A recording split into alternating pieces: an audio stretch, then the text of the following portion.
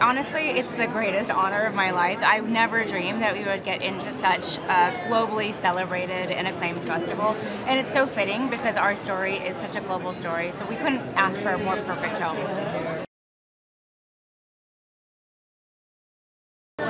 So I first discovered the henyo when I was 8 years old. I was on a trip to Jeju with my parents and I saw them, and I was so struck by them immediately because they cut such a striking, badass, tough figure, and I fell in love with them, and I grew up kind of following them and I started going to visit them, and I decided to tell this story once I found out that they were on the verge of extinction.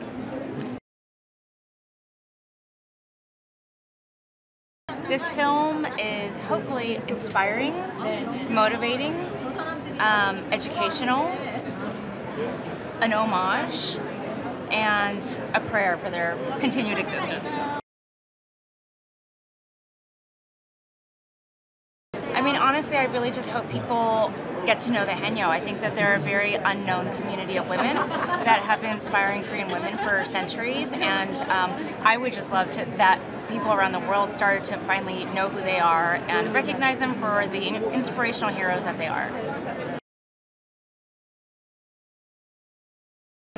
I mean, I have so many favorite memories from working on the film, but I think my favorite memory of working on the film was while we were filming the henyos. They were always breaking the fourth wall and trying to feed us, feed the camera crew, feed the DPs, feed me while we were filming them. And that's just the way that they show love and care, is to make sure people are fed. So.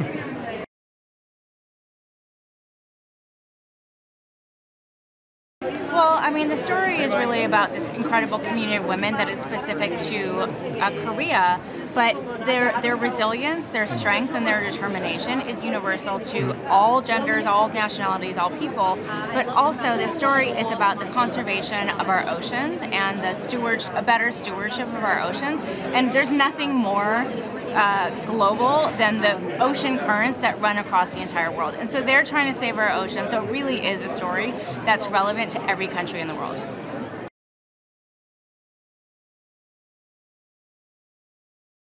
I hope the audiences take away a better understanding of what's happening to the ocean due to climate change and global warming. But also, I love that they're going to have recognition of the henyo, and that's their message too, is like, just as a species, we need to be better stewards of the ocean. And most people can't see what's happening underneath the ocean, but they can, and they're the ones telling us about it. So I hope people are listening to their message that they speak about in the film.